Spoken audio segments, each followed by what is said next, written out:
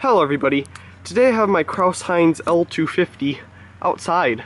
Now, it's just on a regular NEMA head arm, nothing too special, but the one thing that is different is since that it's outside and lighting our yard, it cannot be 400 watt mercury vapor because that would be way too bright and really annoy the neighbors.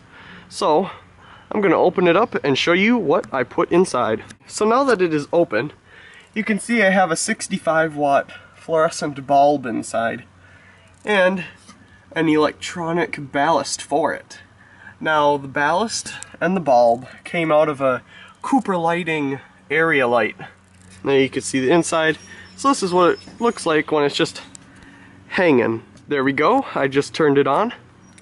And there's a photocell, but that photocell is day burning, plus the little screen on it is pulled over the photocell, so it's on all the time. There's the bulb. It's pretty nice, works well. The ballast again. And we'll close this thing back up. So there we go, I closed it back up.